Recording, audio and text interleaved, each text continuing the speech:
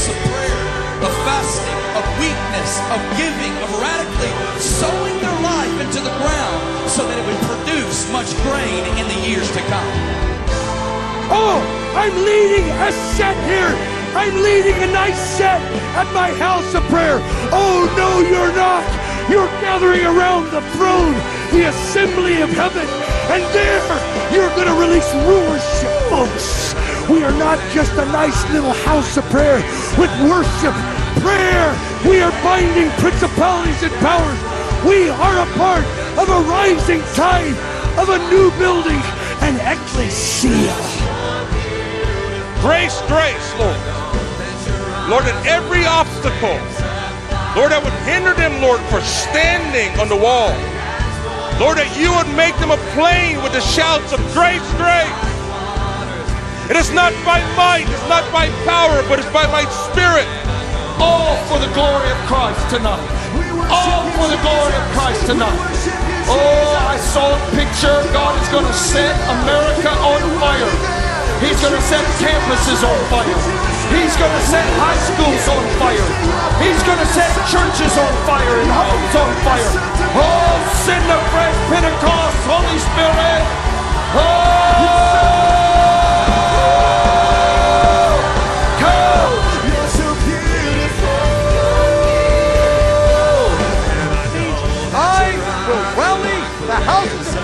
I will blow my trumpet, the intercessors will gather, they will fill stadiums, they will fill back rooms in the marketplace, they will fill auditoriums in the high schools. I am blowing a trumpet myself, says the Lord, and I will gather the people.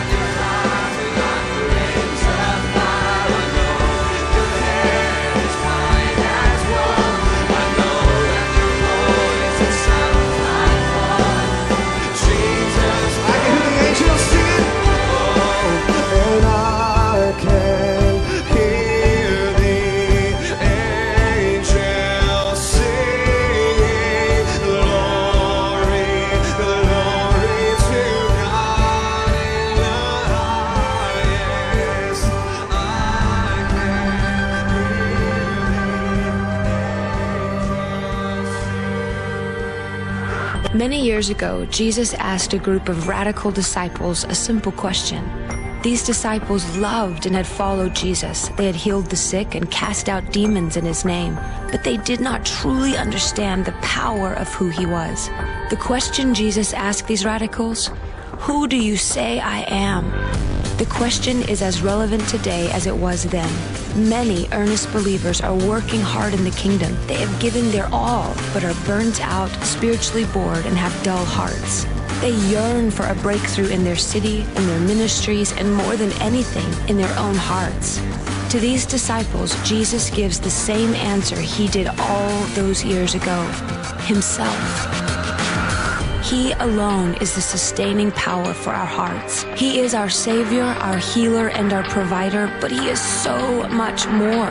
We can live fascinated with the majesty and mystery of who he is. Jesus, our magnificent obsession. This discovery is what this year's Onething conference is all about. Join with the International House of Prayer and over 25,000 other young adults to encounter more of Jesus as we do his works and change the world.